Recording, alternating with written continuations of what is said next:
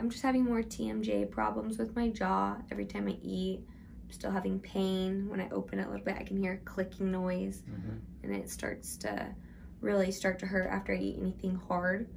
So I just need it to be like, I feel like it needs to be like loosened or something. Okay, so that's your masseter muscle contracting, strong contraction there. Okay, so by using like about 7 to 8 units of Botox, you are relaxing the muscle. So the muscle, instead of contracting strongly, you'll still contract, you'll still be open and closing, but not with that intensity that they're banging against each other. So that's what it sounds like, that the muscles being so strong that it's banging against each other, and then that's what's causing the pain and the tightness. Way to identify the muscle is to put the thumb in there and have you contract and bite down, so you can feel this muscle masseter bulge up, and that's where you go straight into the belly of the muscle.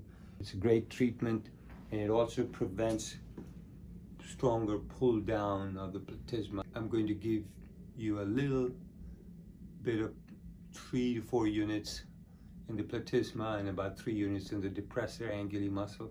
They're all kind of related to each other, but the main aim is to relax the muscle to about maybe 30% relaxation from the way it contracts, because you still need to be able to chew and masticate, and the masseter is necessary for that.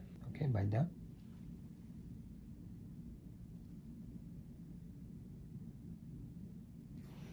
And bite down. So you can feel where the muscle is the strongest contraction, and then you just, that's it. I'm going to give you a couple of units here to prevent this pull down effect also.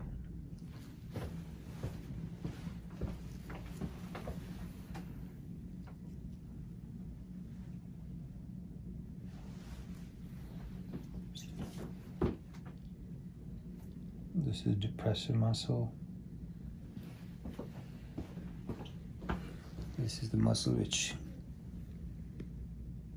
pulls your angle of the mouth downwards. Yes, we control that also.